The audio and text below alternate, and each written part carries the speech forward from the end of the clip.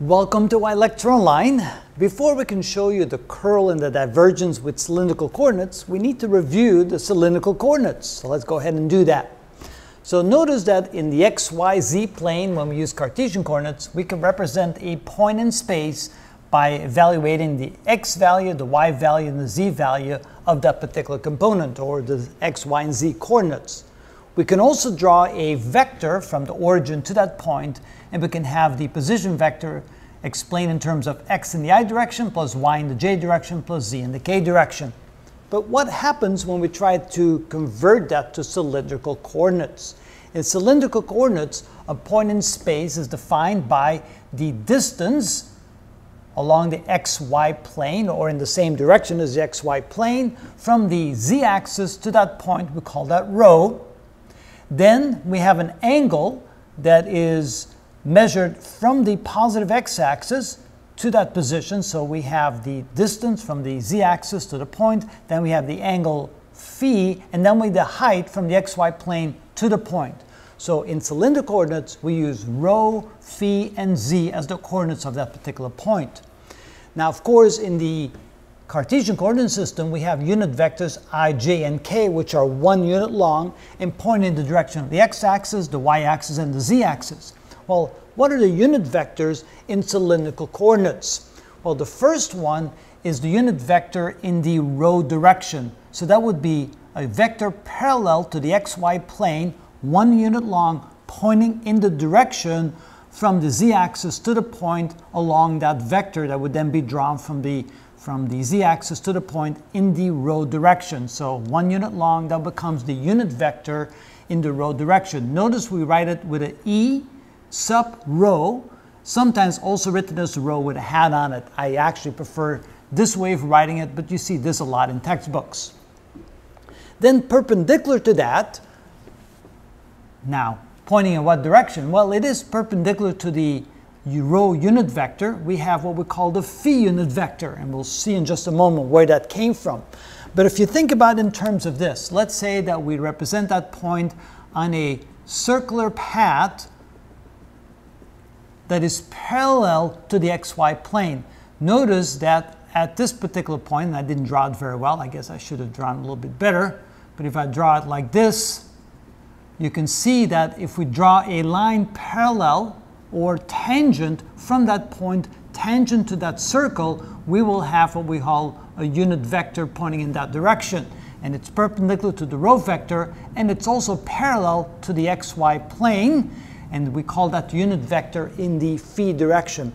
And then finally we have a third unit vector, which is perpendicular to that, which is perpendicular to the xy plane in the z direction. We call that the z unit vector, or E sub z unit vector. So how do we derive those unit vectors? How do we mathematically express those? Well, first of all, what we're going to do is we're going to convert x, y, and z from Cartesian coordinates into cylindrical coordinates. And so you can see that this is a component of this particular triangle right here. Notice we have the angle phi, we have rho, the distance, which is hypotenuse of this triangle, and notice the x component, or the x side of this triangle, is equal to the hypotenuse rho times the cosine of the angle phi. So therefore x becomes rho times the cosine of phi. The y distance here is opposite the angle phi, so we call that y equals rho times the sine of phi. Remember, rho is the hypotenuse of the triangle made by those 3 lines. And finally, the height z, of course, is equal to z, because in cylindrical coordinates, the vertical axis z is the same as it is in Cartesian coordinates.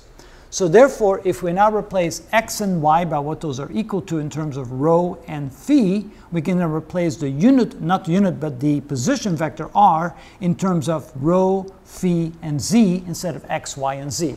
So instead of writing the position vector like this in Cartesian coordinates, we can write it like this in cylindrical coordinates. Now to try to find the unit vectors. First of all, we can define a vector in the direction of rho as being the change of the position vector with respect to rho. So if we take the position vector and we take the partial derivative of that with respect to rho, we will get this quantity right here, which is the vector pointing in the rho direction from the position vector when there's a change in the position vector relative to rho. In other words, it is the direction of the position vector in the direction rho. Then we take the partial derivative of the position vector with respect to phi, and that will be the direction of the position vector with respect to phi. It's not the unit vector, it's simply the component of the position vector in the direction phi. And then to find the component of the position vector in the z direction, we take the partial derivative of the position vector with respect to z, and we get k. So these are simply the components of the position vector in the direction of rho, in the direction of phi, and in the direction of z. Now, if we want to find the unit distance or the unit length of those vectors, we want to make sure that these are of unit length. Notice that if we square the cosine of phi and add it to the square of the sine of phi, this is always equal to 1. So the magnitude of this is equal to 1, which means that the unit position vector in the rho direction is equal to this vector right here, which we define as the change of the position vector divided by with respect to rho, which is equal to this quantity. So this now becomes the position unit vector in cylindrical coordinates in the direction of rho. Then we want to find the unit vector in the direction of phi.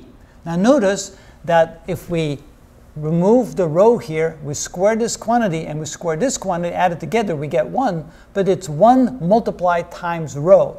So to find the unit distance or the unit length of that vector, we have to divide this by rho to get the unit position vector in the phi direction. So that's what we're doing. To get the unit vector in the phi direction, we take this vector right here, divided by rho, which gives us this quantity right here. So this is the definition of the unit vector in the phi direction. And of course, the unit vector in the z direction is very straightforward. It's simply k. So now these here are the unit vectors in cylindrical coordinates in the rho, the phi, and the z direction. They're defined here, here, and here. Very different, of course, from I, j, and k, except for the z direction. So that gives us a nice little review of cylindrical coordinates, so we can use this information to figure out later on how to find the curl and how to find the divergence of vector fields in cylindrical coordinates. And that's how it's done.